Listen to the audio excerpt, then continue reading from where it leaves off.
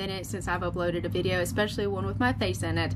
I have been so busy traveling, but we're going to go over a trade today where I made over, well, it's multiple trades actually, over $30,000 in one day. And I had a few big days the other week.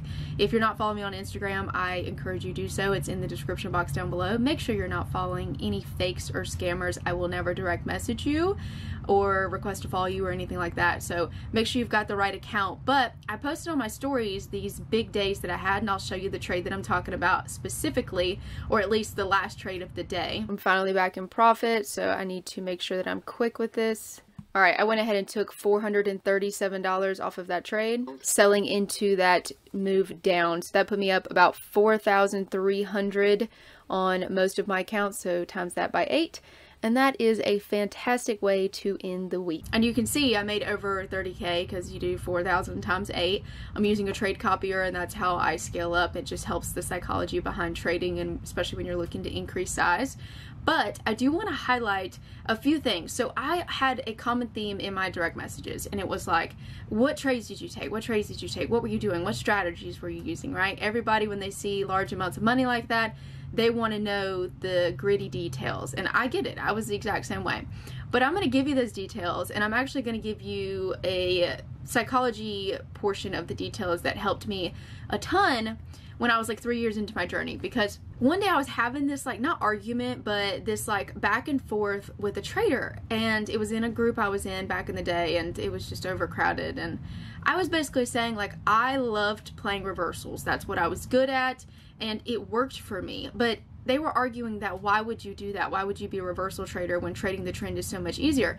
And it is, and it might be easier for some people, but for my brain and how my mindset works and my thought process works and my strategy, I look for certain reversal trades. I have certain criteria that I follow, and it works for me.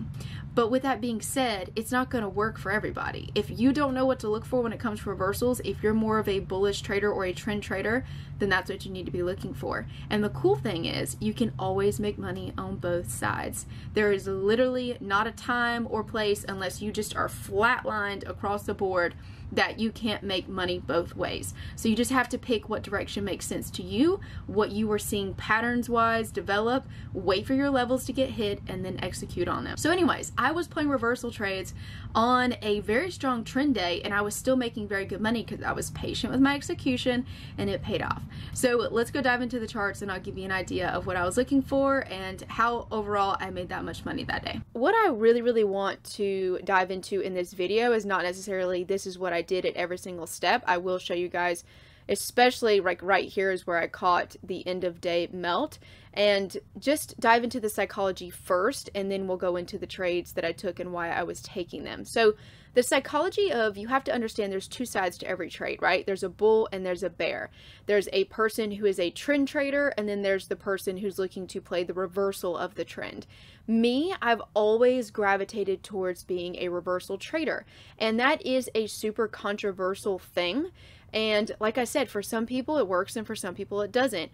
At the end of the day, if you don't understand your strategy, you're not going to be able to execute on it, which is why if you're blindly following other people, eventually you're going to fail. And that's why I'm not a fan of just doing blank call outs or anything like that. I'm a big component of the education factor and helping people understand all aspects of trading and all sides of every trade. So if you do miss one side of the wave, you could just wait for the other side. There's always going to be a trade as long as you're patient and protect your money. So on that day, I took actually 5 different trades, and that is a little bit excessive for me, but like I said, I was feeling really good about what I was seeing, and I was just quick in and out. So the first 2 trades I took one bullish and one bearish. So what I was looking for is I have a key level, which you can see 407.17. We rejected off of that perfectly combined with my blue box. So this is where I was looking for a reversal trade. So I went short in here, caught this little dip down, and then I exited and waited to see what was going to happen. So at this point, I was looking to see if we were making higher lows or lower highs on a larger 5-minute time frame. Now you can see we caught higher support here, so that was an indicator to me, okay, bulls are stepping up, we could have a bullish day. So at that point I flipped. So yes, I went short here, but then I went long here, back to my key level. So we're going to stop right here because these are two trades and it's all using key levels, right? Now, to get these key levels, you can go as advanced as you want or as simple as you want. For me, I have a very advanced technique that I use on Fibonacci levels with previous data from the years that I come up with these levels, and I'll use them in combination with other things, other simpler ones like basic support and resistance, the opening candle, low of day, high of day, and those types of ranges. So we're going to stick with the simple version because you guys know that I'm trying to cater to beginners as much as possible. So when you're going the simple route, what you could look for is, okay, we've got the first 30 minutes of the day out of the way. That's usually the most volatile. Now what you could do is understand where low of day is. So we've got low of day right in here, and then you could also mark out the opening candle right here. So we've got this range. Now what you want to see is, are we making lower highs or higher lows in this range?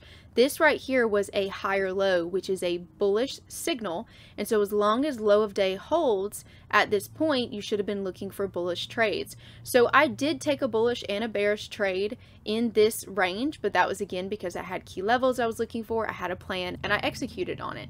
So I was pretty patient. I just skipped this whole move. Yes, I could have went long, but with me having a key level right here, I just wasn't super confident, so I was going to wait until I saw exhaustion at a different range. You can see we came up to fill my next box to the upside, and this is where I started to go short again, because basically what I was looking for is buyer exhaustion. And if you want to take it another step further, you can put another level right here, which was the pre-market high or resistance before the meltdown.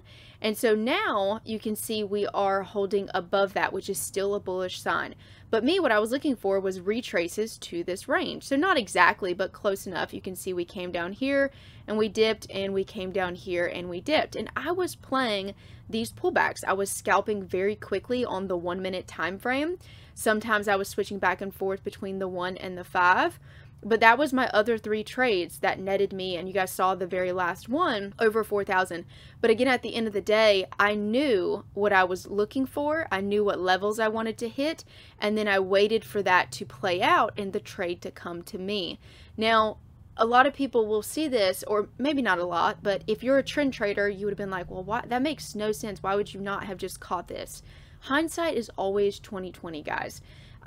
It's actually a pet peeve of mine when people say, well, why didn't you just go long? Why didn't you just go short? Wasn't it obvious what the trend was doing? And in the moment, the trend is actually not that obvious at all, especially when you are leaning to one side of the trade. So if you are going in that day looking for resistance levels to get hit, to go short, and let's just say we rip all day long and run through all of your resistance levels and you don't take a trade, that's okay. That's part of being a trader, in my opinion, is at least you followed your rules. That's what matters. But when people say, well, why were you looking for a short all day? Why didn't you just go long? Me personally, I don't like going long when we're way above a potential support level, or we're way far away from a potential buy zone or demand zone. That just makes your risk very high.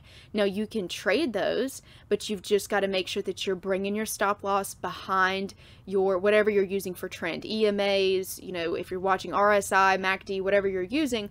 You just have to make sure when we're getting in that either overbought or oversold territory and you are trading the trend, you just have to be extra cautious with your trades at that point. So long story short is, yes, I could have played the trend, but we were oversold here after this move down in pre-market. So then I looked to buy here. Once we hit my target, I was out. Yes, I missed on part of the move, but that's okay. I also went short here when I saw we rejected wick against my key level plus the blue box, which was a A+ setup for me. Also the timing of day. So these trades that I was waiting for were my trades. They were my plan. And I think that's where a lot of traders go wrong, is they just want to say, what did you do? What did you do? Let me do that next time. So if you adopt that mentality that you're just trying to do what everyone else is doing and you're not creating your own plan that makes sense to you, you could have went in this day and you could have started shorting right here and then shorted again and then shorted again, and next thing you know, it's went against you all day long because you didn't have a plan. Now, when I have key levels like this, in my head, I'm like, okay, if we form higher support over this key level, then we're too strong, and I'm just going to wait until we hit my next area or range of interest before I short again. And you can see we didn't even get, this was actually one of my last trades of the day, was in here, but we didn't even start to exhaust until closer to 2:30, which timing is also really important, guys. That's a little bit more of an advanced topic. But the whole point of this video is, yes, I did have a really big day. I was super happy with that day, but I also want to highlight my strategy does not produce an A+ setup every single day. Since I am mainly a reversal trader and I look for reversals off of my key levels, that doesn't mean I don't take trend trades. I definitely take trend trades. But me personally, I like reversals more because I could have a super tight stop loss. My risk is very, very small. The problem is when people jump into the strategies that are involved with reversal trading and they don't have their stop loss and risk management in place, they oftentimes end up betting against the trend with no plan other than, oh, they were doing it, so I did it. And now I'm down money, and now I, hate trading. That's kind of how it usually ends up going. So I highly encourage you guys to, whatever strategy you choose, it makes sense to you, you're confident on it, and that may only be trend trading, right? That may only be bullish trades. A lot of people can't seem to get their head around the bearish side of trading. And so if bullish things are what you see clearest, go for that. It doesn't mean you're going to get a trade every single day, and that's okay. You're actually not supposed to. If you're only looking for A+ trades, you won't get an A+ trade every single day. And knowing when to sit on your hands and knowing when to wait and knowing when to call it a day early will get you way further in trading than trying to make sure you're taking, 5 to 6 trades every single day. That definitely will hurt you in the long run. And real quick, I always like to summarize what we just talked about because I know I could start rambling on about different topics. And just to bring it all home for you guys, one thing that you can look for if you are maybe you're just starting out or you're looking to simplify things is, like I said, make sure that you are aware of, after the first 30 minutes to the first hour sometimes of the day, you're aware of high of day and low of day. So high of day would be right here if you're using about the first hour. So let's see, 10:30 was right in here. So high of day would have been right in this key level, and then we've got low of day here. Once you mark out that range, are we making higher lows or lower highs?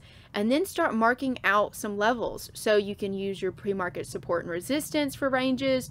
You can use, low of day, high of day for your ranges, and you can just start adding some lines on your chart. That way you can get an idea and you can say, okay, are we making higher lows or lower highs? Is trend going up or is trend going down? And then once you can identify trend, which a lot of people are not patient enough to even wait for trend to develop, then you can decide, okay, am I going to be a trend trader or am I going to be a reversal trader? And whatever you pick, if you are a reversal trader, you're looking for exhaustion on that trend, right? And you're waiting for your indicators or your levels to get hit. And then you've got that tight stop just in case you are wrong. And there's always another chance, right? There's always another play to be had. So if you're wrong, cut it, try again later. If you are a trend trader, make sure that you also know where the key pivot points are, because you need to understand when that trend might get it exhausted enough to where you need to start looking to take profits or moving your stop loss up a little bit tighter so you don't lose profits if you are playing something like this. And that's also where it can be really helpful if you're in a group, because just for example, I remember this day, there was another guy who's been with me for a while. He was playing trend the whole day, and I was going short the entire day, well, minus like this one little long that I took in here, but most of the time, most of the trades that I made that day were going short, and that's why it doesn't matter. As long as you have your plan and you're following your plan, that is all that matters. All right, guys, thank you so much for watching. Again, let me remind you, I only have the Instagram accounts linked in the description box down below. I will never direct message you, and all the WhatsApp commenters down below are scammers. If you're interested in education and taking you're learning about trading further, I have an 8-week program and an awesome community full of traders. You can check out more information down below, and then also some extra freebies will be linked as well in the master link in the description box. I appreciate you guys so much for watching, and I'll see you next week.